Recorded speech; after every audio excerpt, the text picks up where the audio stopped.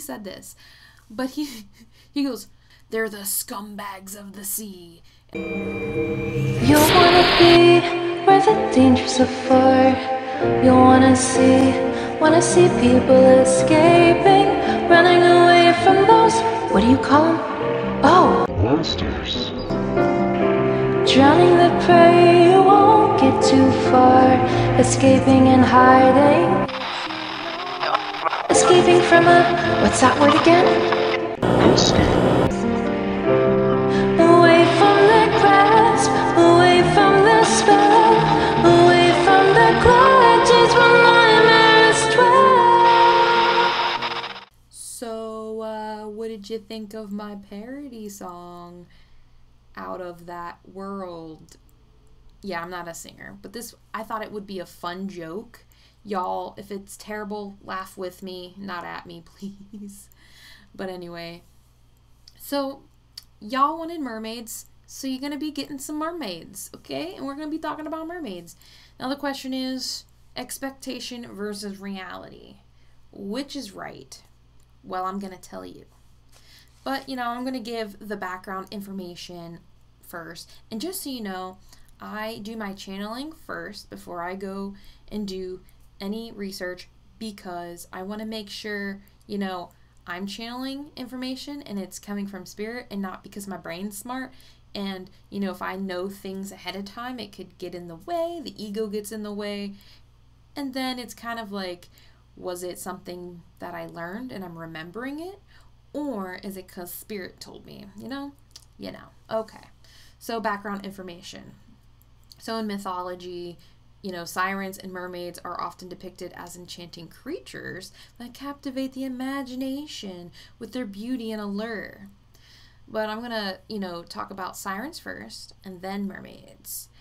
But in ancient Greek mythology, sirens were dangerous, yet intriguing creatures who resided on rocky islands and lured sailors with their enchanting songs.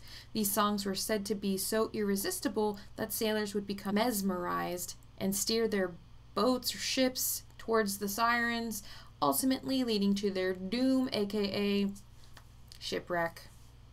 Bada boom, bada bing. But the thing that I found interesting in the research, right, was that before Christianity, they were depicted as more bird-like, and they had like the head of a female like human and then the body of a bird. Now, there's speculation that they got that from the Egyptians, because in between, Africa and Greece is the Mediterranean Sea, and that was a common area for trade, right? And so it would make sense how each cultures were spread, and Egyptian cultures were spread, and it's possible that's how they got that idea. Now,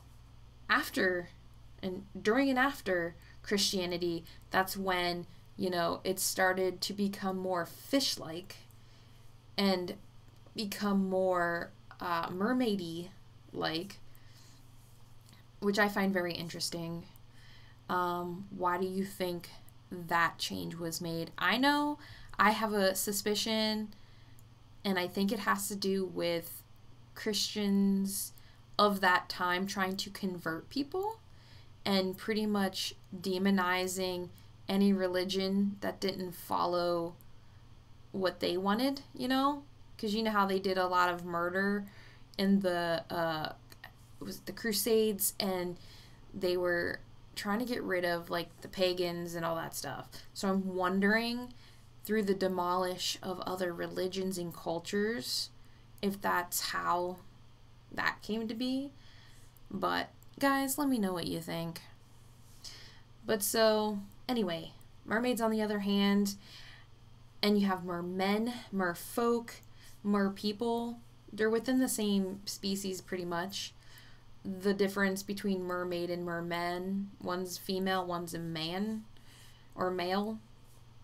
But yeah, So they have their roots in various mythologies around the world. They are typically portrayed as half human and half fish, with the upper body resembling that of a human and the lower body being a fish tail. In many tales, mermaids were believed to possess immense beauty and often appeared to sailors or fishermen, sometimes even saving them from danger or guiding them to safety. The folklore surrounding sirens and mermaids has been shaped over centuries, with stories varying from culture to culture. They have been depicted as both benevolent and malevolent beings, embodying the duality of their nature. Some tales portray them as seductive temptresses, while others depict them as gentle, otherworldly beings with a deep connection to the sea. We're going to get into that because, things got a little crazy in the information. And again, take what I say with a grain of salt. This is based off of my perception. Not all mediums are going to channel the same thing, or if they do channel the same thing, their interpretations are going to vary. So guys, it's up to you whether or not you believe what I say. If you agree, cool. If you don't agree, cool, But anyway, so from beautiful, alluring red-headed mermaids adorned in metallic green scales and jewelry to deranged hag-like seaweed-covered malevolent monsters, the real question is, what are mermaids and sirens actually like? Is there some truth to the myths and legends that have been spreading throughout the various cultures since the dawn of man? Well, I finally got some answers, okay? Through the 3 hours of the meditation and channeling that I've done, Spirit was able to relay some information to me that I was able to funnel through automatic writing, which, if you don't know what automatic writing is pretty much like it's pretty much not thinking and just going with the flow with writing. The information I had received is unlike anything I've ever heard from other mediums and other people of this field. Because this channel was all over the place since I had to initially start at noon, yesterday technically, within 20 minutes I'd fallen asleep and had astral projected to where my guides had other plans for me first. I still had gotten a page's worth of information, but it still made the information a bit unorganized. However, during the second round, things became clear and I was able to become caffeinated. So I didn't fall asleep that time. Anyway, from the information I received, I learned that similar to nature spirits and elementals above water, mermaids have similar categories and fit into multiple ones. This is due to the perception of them and how other cultures label these beings. Like shadow figures, many types of entities can be seen as shadows. This is the same concept for mermaids, where you have entities of different species from a distance or through the lack of knowledge or experience, perception, what have you. They can be perceived as mermaids. Manatees, selkies, and other exotic fish from, remote locations can take on mermaid or siren qualities. I also suspect that because there are so many different types of ocean spirits, people kind of just lump them all together under one or two names, such as mermaid or siren. Just like how we have vast amounts of entities and spirits on land, the same goes for the ones in the sea. And the same basic principles apply, like how plant and animal deva exist on land, same applies for the ones in the oceans. All organisms have their own spirit acquainted with them, because remember, what happens on the physical must be balanced in energy on the metaphysical. Pretty much any and all spirits and entities that we have above land can exist in or around water. Not to mention the ones that do exist on the earth realms can exist at any moment in time. How? Spirits or entities are not bound by time. This is a man-made construct of the 3D, and on the astral realms and other dimensions, it doesn't exist. What does that mean? Well, because of this, think about our space existing in layers with everything, past, present, and future, happening all at the same time. The way Spirit showed me past events were in layers stacked on top of each other. Land and or continents, rivers, lakes, oceans, mountains, etc. have moved around this planet for millions of years as tectonic plates shift, erosion occurs, flooding overtakes areas, droughts dry out certain areas, etc. With that being said, nothing stays put in change is inevitable. When I go to certain locations and see events that have happened over thousands and sometimes millions of years ago, some locations that are on land and above sea level, I'm seeing like aquatic animals just floating around living their best life. And that's because it's like those areas back then in that time were not above sea level, they were underwater. So that's how some of these realms and dimensions are. If you like the science of realms and dimensions, I highly recommend listening to the episode of the Lights of Midnight podcast called Frequency, Duality, and Dimensions, an Exploration into the Diversity of the Spiritual Realms, where Chas, aka Luminary Luna Beams, and I have our reading rainbow moments, and we go and deep dive into the science of how this stuff is possible. Anyway, with these realms and dimensions being overlaid and stacked on top of one another, when there's a breakdown in the energy systems, energy grids, whatever you want to call them, where the veil is thinner and energy starts bleeding into other realms, this is how some of these sightings occur, especially with those spirits not normally present in our realm. It's the same way Bigfoot or Sasquatch, whatever you want to call them, can be seen, which is kind of fun to think about. Okay, so for a better understanding, I separated these entities into categories.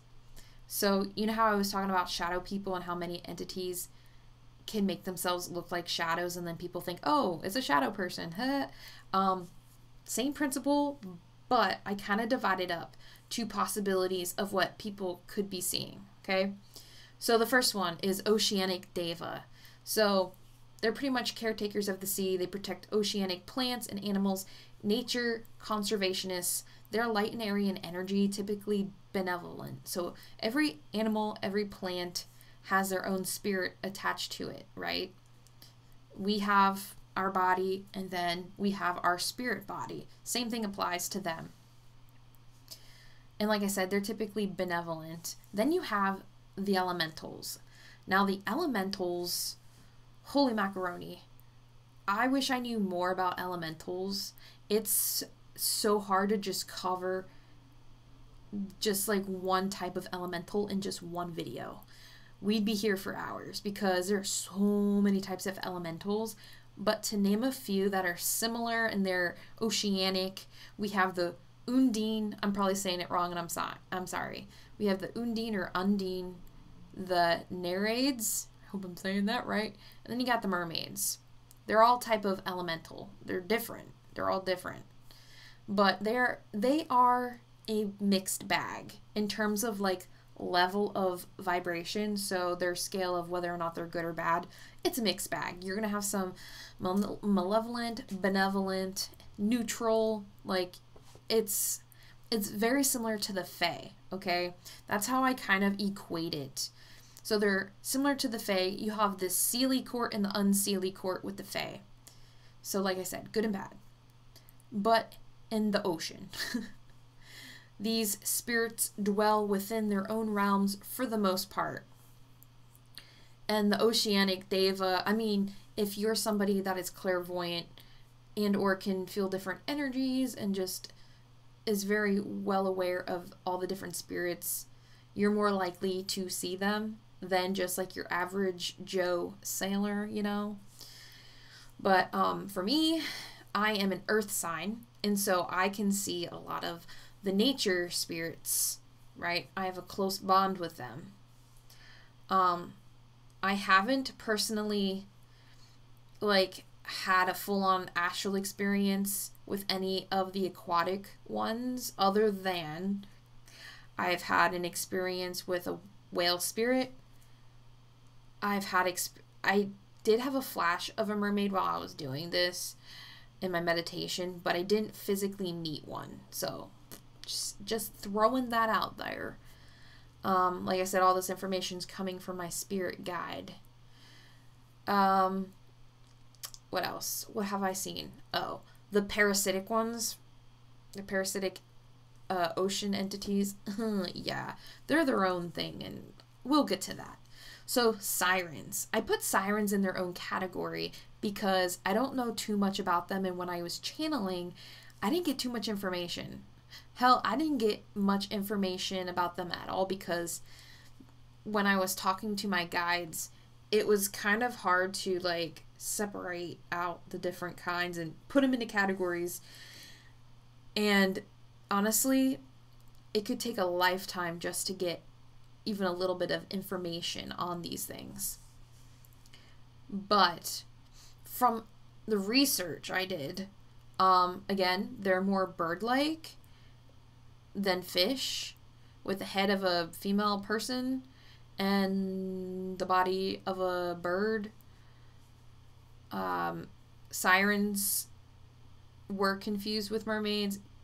Can perhaps be put in the thought form category, but I honestly don't know enough about them to say anything for sure. Now, thought forms. This is where it gets freaky deaky, because thought forms, oh boy, oh boy, oh boy.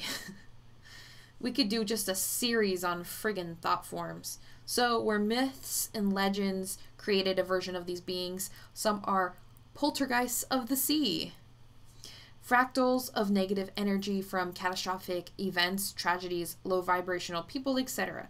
Some look like Frankenstein or chimera beings, where they look like a bunch of creatures put together to create one negative entity. That's where I suspect sirens fall, like the bird ones that were mentioned in the folklore. But again, hard to tell.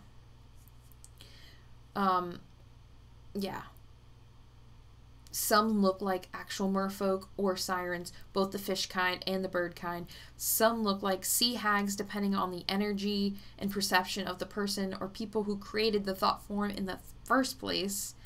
They are capable of shape-shifting and switching around due to their fractal nature. It is like the collection of negative energy, which could be clusters of different fractals, which is how they can switch to different forms. Some have developed their own consciousness, while some have not. And they're typically negative. Because it's a collection of negative energy, because energy is more dense, right? Because when energy is more dense, it sticks around, and it's easier to, turn into a clusterfuck. Okay, and then you have the earthbound spirits. So, these guys like to mess with people. Now, I'm not talking about all earthbound spirits. I'm just talking about the ones that are, like, messing with the sailors and, trying to evoke a negative response, right? Because, you have earthbound spirits on land, normal ones, and, again, earthbound spirits vary in the level of vibration, so you can have, like, harmless ones that are just like chillin', roaming, right, with intentions that are not malevolent, right? But then you can have the ones that are like mischievous, negative, evil, demonized, and so on. So again, it's a scale. But Spirit was telling me that there are some earthbound spirits that like to mess around and shapeshift into whatever they want and to pretty much scare people. It is so messed up. Thought forms are very similar too, but anyway. I was just like, what? Really? Then you have parasites. Those that attach and feed off the host off of their aura and body energy systems. They're usually negative, malevolent, and they tend to be long-lasting attachments that feed off of trauma and anchor themselves using trauma. And trauma is something that I talk about a lot on my channel. Then we have demons. Now, listen, when I talk about these things, there's no judgment. I'm just talking about how they are, okay? But, demons, these malevolent entities that dwell in the oceanic hellscape that mostly appear from sorcery or black magic, curses and or hexes. Typically when a demon is at play, they were already hanging around the person before they went to sea and are not of the sea. That is not to say that there aren't oceanic demon entities. There are, and there's a main, popular one. I'm not going to say the name. Y'all already know who it is, but I ain't going to say it. But, yeah.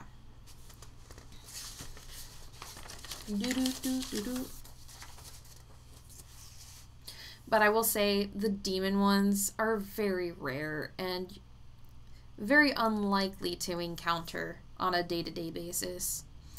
Yeah.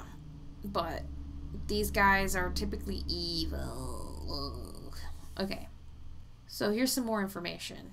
More about the channel itself. Okay. So when I was first looking for spirits or guides with the knowledge I was in search of, I came across an old man spirit that looked to be in his 70s.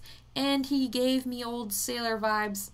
And he had a potty mouth and very grumpy. Very grumpy. I asked him about mermaids, and I kind of joked like, so are they like the Disney movie ones? And I kid you not, and I quote, this is what he said. I can't believe he said this. But he goes, they're the scumbags of the sea. And I'm like, what? Okay guys, I was laughing so hard. He was just like very grumpy and like, get off my lawn type energy. And he's like, they're the scumbags of the sea. So pissed off. And I think either he has encountered one or I don't know. I don't know why he knows this, but that's what he said to me. And I was just dying laughing. And then I fell asleep. And yeah. They're the scumbags of the sea. Anyway, so during round 2, my guide helped me out, which was helpful because they energized me instead of putting me to sleep. But also it helped that I was caffeinated. They told me that, like all beings, they come in all shapes and sizes, along with their personality and the level of goodness. I'm not sure how else to call it or refer to it. Within the negative types, in reference to the ones I mentioned earlier in the different categories, they have their own way of getting what they want, aka food through negative energy. Like how you have hauntings on land, you have hauntings at sea, though there aren't as many as there are on land because there aren't as many people out at sea as there are on land. However, coasts can be great hotspots for them, especially coastal towns and cities, but also popular trading routes that boats often travel. These entities are looking for the negative energy to feed off of and can produce hauntings where there is high traffic of people. This includes ships, coastlines, islands, etc. They can oppress people just like other negative entities through nightmares, sleep paralysis, PK manifestation, psychic or energy attacks, etc. They can even influence and possess the living, especially the really malevolent entities. The whole point is to cause a negative response, whether that's through fear or manipulating a person to elicit a negative emotion, thought, or action. I made a chart, as you know, in the empath video, and I made this negative energy food wheel thing. If you want to see the chart, you can either go back to the video or join my Patreon for $1 and download it and use it and see it. I don't know. It's up to y'all. So yeah, you can refer to those if you want. Sometimes that action may involve a person to unalive themselves through influence or possession, or unaliving other people. Again, same stuff, same scenarios that happen on land, but then like on water. From what my guides told me, the easiest thing and the most common thing these spirits do to elicit a negative response, especially sailors or those who travel by sea, is cause paranoia, sleep paralysis, and nightmares. It's less energy output on the entity's end and yields good results. Like how some malevolent entities like demons can hypnotize with their eyes. Some of these mermaid-looking things can do that, but also use sound frequencies to entrap a person into sleep paralysis while they siphon energy. And that could be like part of where like the whole siren thing came from. Anyway. As stated previously, some of these entities can shapeshift into whatever they want, like how you have some malevolent entities, such as demons, that can shapeshift into children to lower a person's guard. You can have entities that can shapeshift into beautiful women. It's to bring a person's guard down and catch them when they least expect it. They can do this through illusion and during a dream or astral realm state. So those at risk of being affected by these types of entities, or any type of negative entity for that matter, typically somebody that is very low in vibration or with poor mental health, usually are going to be affected. Trauma, you know, attracts negative shit. And to be honest, who don't have trauma these days? We're just like a freaking buffet.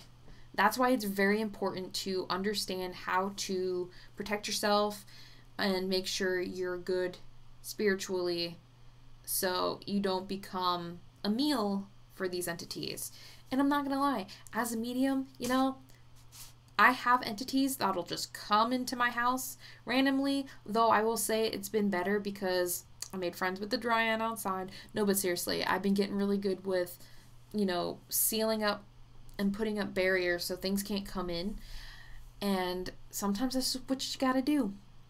You gotta work on yourself, heal your traumas, heal yourself, work on your mental health, work on your physical health, make yourself strong in mind, body, and spirit. And when you do this, you know, it makes it hard for these things to latch on or stay latched on.